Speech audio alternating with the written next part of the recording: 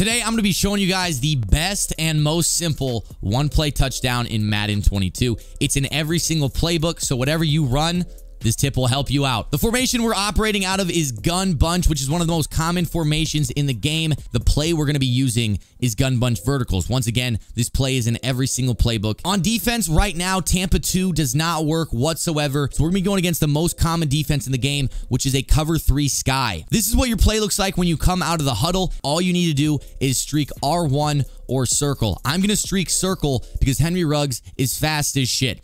So that's what your play should look like. And the rest is simple. Pass lead it to the outside, and if Derek Carr could make a good throw, the Raiders could make the playoffs.